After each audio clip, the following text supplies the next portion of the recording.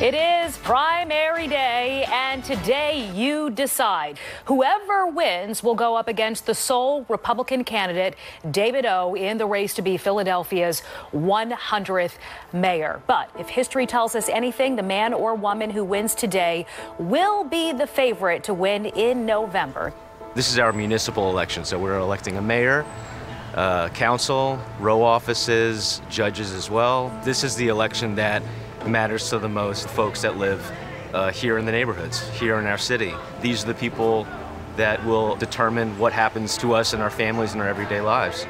The latest polling shows Helen Gim and Sherelle Parker, along with Rebecca Reinhart, neck and neck. Similar to other major cities with recent mayoral elections, one of the key issues in Philadelphia is crime, particularly gun violence. It was a brutal weekend of gun violence in the city of Philadelphia. Nearly 100 rounds were fired, injuring 5 people. 7 people were shot in just a short period this weekend. 5 of them have died. Philadelphia police have arrested 3 suspects in connection with a mass shooting on Tuesday. Guns have been used to kill 308 people in Philadelphia so far this year. More than 1,400 people have been shot in the city. Tonight, Urban Affairs Coalition hosting the Our Vote, Our Future Mayoral Forum right there in North Philadelphia. The forum focusing on top priorities for many residents, including gun violence. Gun violence is the most pressing issue facing our city today.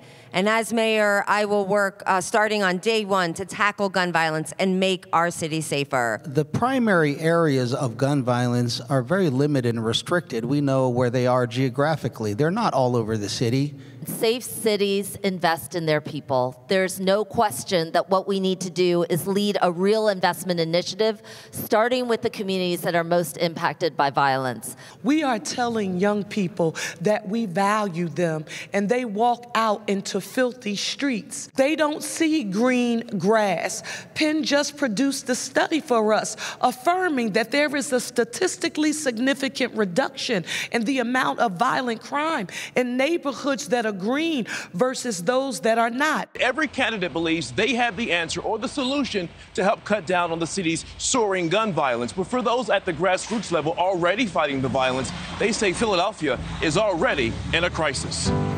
One of the things that we have to do to really combat gun violence is what we do at One Day at a Time and at the Urban Affairs, to be honest with you, and my mother and father started.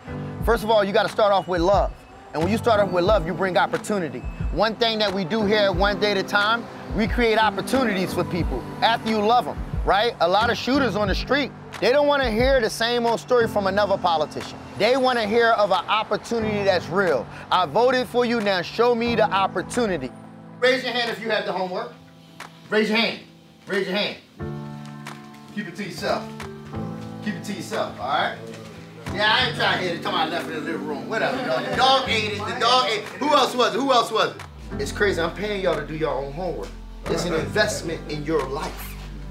If you don't do no homework, the world will work on you. You got what I'm saying? Tomorrow's motivational group will start at 9 a.m. Be there 8:30. Be on time. We have Rob, the governor, coming. He's from recovery. But please pass up your homework. Y'all can leave it up here for me and GL. We're going to read over it. So we came up with same-day pay, Urban Affairs Coalition in One Day at a Time, where people can come in and work for 4 hours and make $100. So for 4 or 5 hours, they're doing something productive.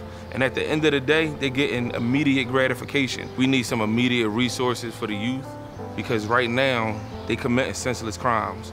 And it's mainly because they don't really know how to cope. What we know is that most of the shootings that happen in the city are a result of arguments.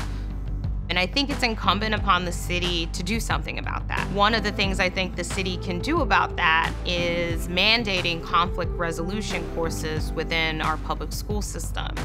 I think a lot of times individuals don't know how to solve these issues and they feel very pressured to turn to something that they do know or they may have seen before. We have to remember that this is the largest poor city in the country and that our residents are pressured every day. Financial pressures, societal pressures, and it all bubbles up. When I was 10-year-old, I wasn't worrying about no gun. Usually you got worried about is you gonna make it to 18. Now it's like, is I'm gonna make it to 14? I was shot 17 times, took like 9 to the back, 3 to my ribs. I broke 3 ribs and 1 pierced my lung. So yeah, I was in the hospital for a little while. I had to learn how to walk again. We have a lot of conversation about needing more cops because some of our residents feel that if there are more cops on the street, they'll feel safer. But what we really need is to be able to clear these cases, to have more detectives that can work to solve these cases, and that way we will get the shooters off of the street. Sherelle Parker making her way out of that really wide field of Democratic candidates. It was Parker's campaign that focused on her established experience in politics, plus a key message of being tough on crime, hiring more cops, and pitching year-round public school. Now, I would love to have a relationship, not just myself, but people in the position that I'm in, to be able to speak with the mayor, because it's such a limit, like I said, on resources for the youth, where we have just a small amount of space for kids to actually come in and do something for the summertime. You know, the politicians, they out, they moving, but every day I'm affected by children that I can't help or people that I can't help because of the limitations and the roadblocks from things that we don't have access to. This department right here, part of the ex-offenders program, and we everyday proof that how you start, not how you finish. No matter what we was doing in the community, every day, y'all go out there and y'all make an immediate change and difference in the community. And we make our families proud. You know, y'all do a job that I couldn't come out here and do every day.